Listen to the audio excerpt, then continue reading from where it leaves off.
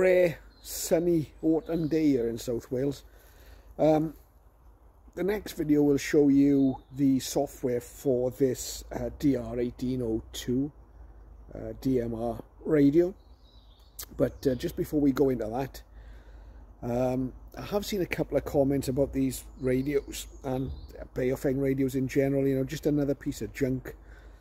I think that's a little bit unfair. Build quality on these is quite good. The main problem with these radios is the operating interface. These are not going to be upgradable, the firmware. You're not going to be able to use OpenGT77. The way this firmware is structured, it's not ideal for our uses. It's probably aimed at the commercial market. Added to which, this is a UHF only radio. It's actually very sensitive on UHF. It's better than the dual banders, the ones that I have anyway. Maybe that shouldn't be a surprise. So it's ideal if you're operating to a hotspot, but the limitations are the operating system basically. And again, although in theory it sounds nice, this has got a colour screen, and even in this light the screen is actually active. I don't even know if you can see it. In sunlight it's pretty useless, to be honest. You're better off with a monochrome LCD. But let's have a look at the software and how we write data to the radio and read from the radio. You can see here it is. I'll just drag the icon over here, DR1802 CPS. There it is. I'll double click as usual and we'll open it up. Now, if you've used the DR1801, that is the latest dual band DMR radio, the one that cannot be upgraded to OpenGT77. This may look fairly familiar. It certainly looked familiar to me. Now, confusingly, this software, when you open it, is called BF1802, and the BF1802 is the analog radio. So that's odd, isn't it? Someone in Baofeng really doesn't care how they classify these model names and the software. Let's try opening a file. There was one that I made a little while ago when I got the software, but didn't actually have the radio. So there it is. Okay. So at least I can demonstrate what the software looks like now. Got the device information, 400 to 470 megahertz frequency coverage. Got a firmware version and a last program date. Basic configurations of the radio. So I've got my call sign and the DMR ID programmed in here. Language is English. TX timeout set. Well, if you're a rag chewer, you might want to make that a bit longer. Normal squelch. CTCSS tail revert, not sure what that is. You can see I've got a zone called gateway here with some frequencies in it. Just the one zone. Got some contacts programmed in here. This was the problem I had trying to program contacts from the radio itself, as I could not select whether something was a group or an individual call. It's much easier to do it, you know, in the software. You can just click the radio button. So let's see if we can write this to the radio and then read it back. We seem to have an issue communicating with this radio. So let's go to COM9 and we'll write to the radio. Now, please confirm. I do. Now the radio straight away it's come up, it's saying writing, so that looks good.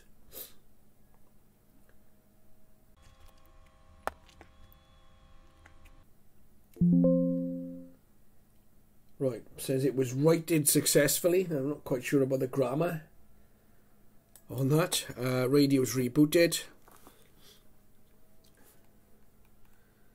And indeed we've got some channels programmed in. And when I look at the zone, I've got a zone called gateway. So that's fine. So we can write to the radio. We had problems reading from it, remember? But maybe that's because effectively there was nothing on it. So we'll have a look at programming a channel up. And now this this gateway frequency, I am using my TYT MD9600 mobile DMR. I've set up a high power hotspot. It's not often switched on, but I've got the frequencies programmed in here.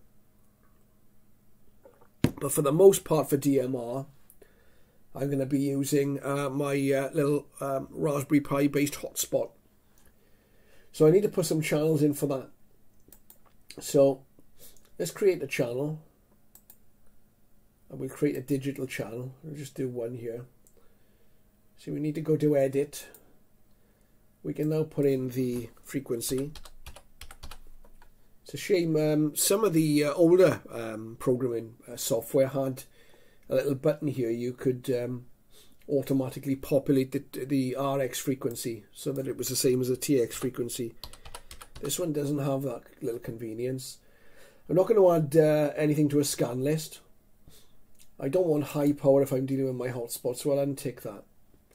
I'm not sure what that is, the PTT state, so we just leave it all as always. That is the default. Slot doesn't matter with a hotspot, but just for the sake of argument, I'm going to put it on time slot 2. I'm going to select a contact. I'm going to put the UK call-in channel in as a contact. See, we need to give this a name, so we're going to call it UK call, because it's on the UK call-in talk group. Right, so we've got the frequency, we don't want a scan list, we've got a contact, we've got a slot. Colour code here, we want 1. So that corresponds to our hotspot. You've got opportunity to encrypt here. Well, we don't want to encrypt, so we leave that blank. And we'll OK that. So that's fine. We've got a digital channel in there. Now we need to put that into a zone. So we had a gateway zone. That was for the high power gateway or hotspot, but I'm going to create a new zone for my hotspot. And comes up as zone 1. I'm going to call it hotspot.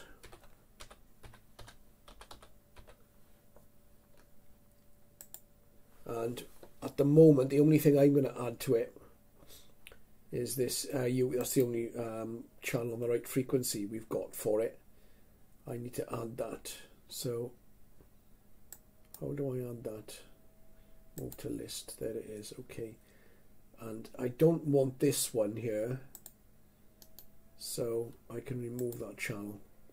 So now in my gateway, you can see on the right, these are the channels in my gateway hotspot, gateway zone rather.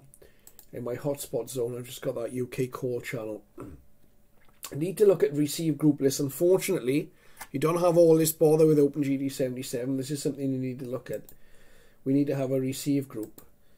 Receive group 1 has got 2350 in it. So I'm just going to go back and check my channels now.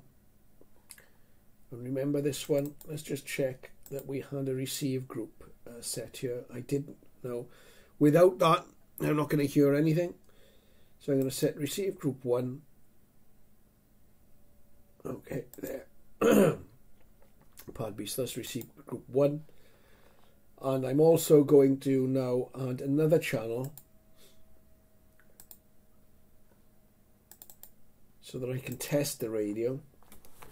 We're going to call this Echo for the Echo test, or the Parrot facility. Channel, it doesn't matter, is it channel space in there, whatever. We don't want high TX power. This is right, okay, so this is come up as an analog channel. There's a problem, right, okay, let's close that, we don't want that. Type create channel, I created the wrong sort of channel and I need to create a digital channel, so that's one to watch out for. So we'll edit this one. 439.3. Thought I did, okay, no, okay. 439.3, we can't do anything about that. We don't want high power. Slot 2, not really important. There we are, 9990, that's the contact we want. Receive group, I don't think we need a receive group for that one because it's a private call, and we'll OK that. So now if we go back into our zone list, we need to add that to the hotspot zone.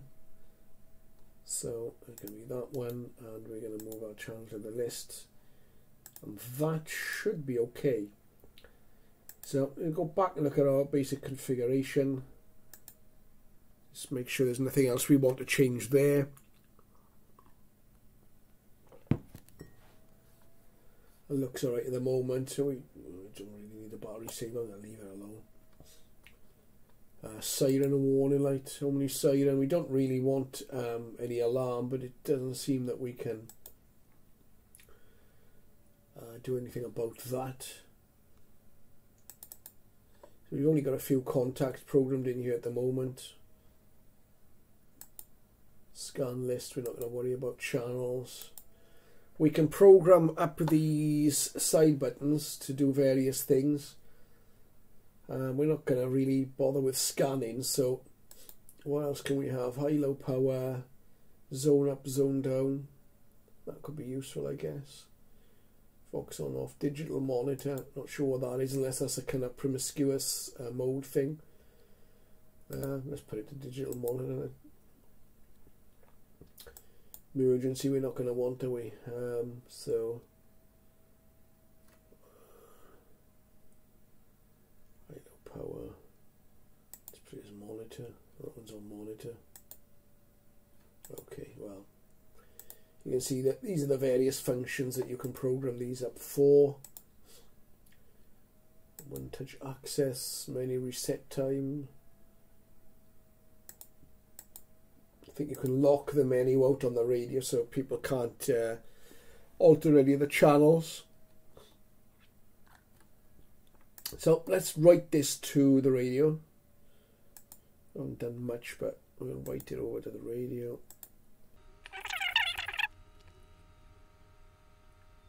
And that's it written.